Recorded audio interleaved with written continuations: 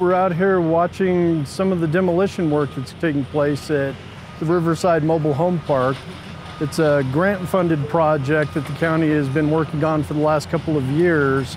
After the 2013 floods, the bank has started to erode. When this project first came to our attention, it originally started with the city of Fountain.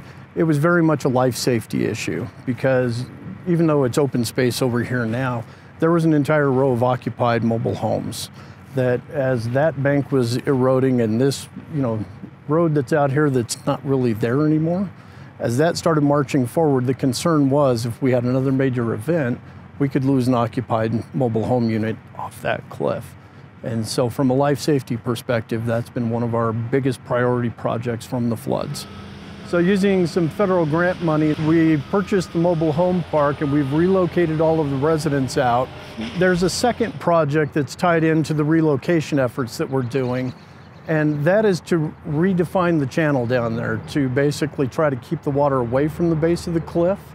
But when you have events like we had in 2013 and again in 2015, those 100-year events, the amount of water that can come through this corner, there's nothing we can really do from an engineering standpoint that would protect this area and make it safe. So yes, eventually there will probably be more erosion on the cliff.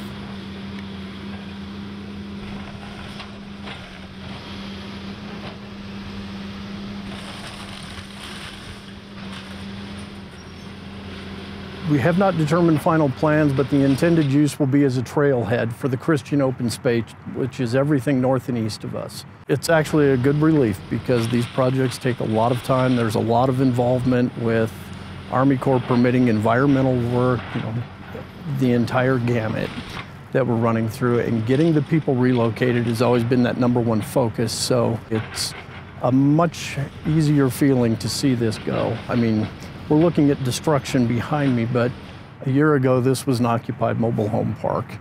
And so we'll be happy when we get this phase done and we get it cleaned up and we have a nice park open space.